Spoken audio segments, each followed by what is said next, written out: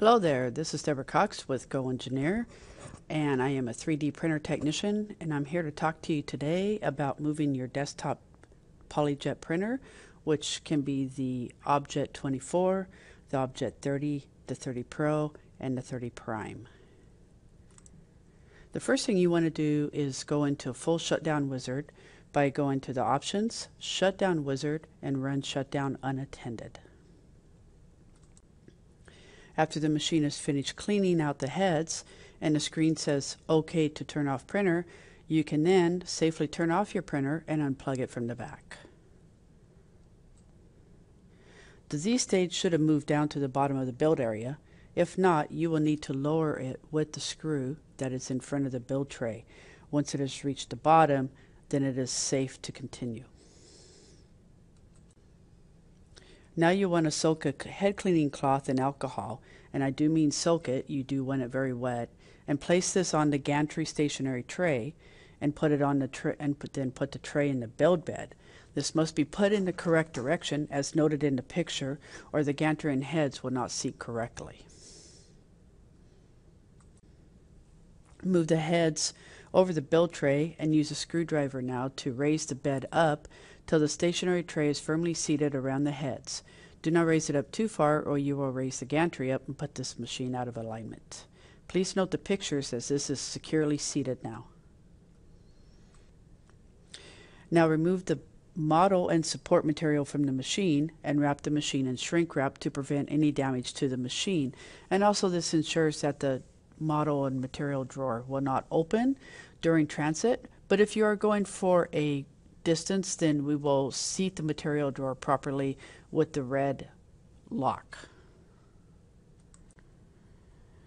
So again, as I stated in the previous slide, if you're going to move it a great distance, you will need to secure the material drawer as follows.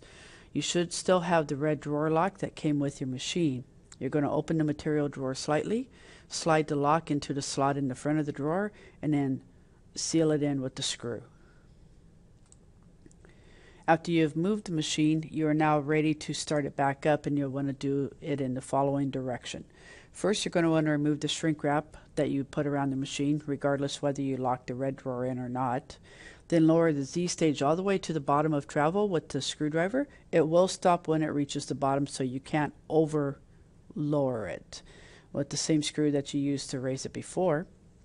Slowly move the gantry back to the left over the purge area, and I do stress that slowly is something that you will need to do, as it can build up static, and this is the best way to prevent static buildup.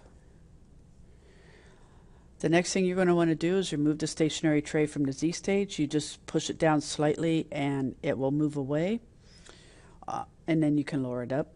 Put the material back into the drawer. Now you're ready to plug in the machine, hook it up to the server computer, and as long as you're using the same server computer, you shouldn't have any issues with needing a new IP address or anything like that.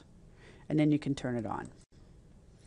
If you should need any additional help while you're in the process of doing this, you can always call us on our 855-470-0647 number, or you can also email us at rpsupport@goengineer.com.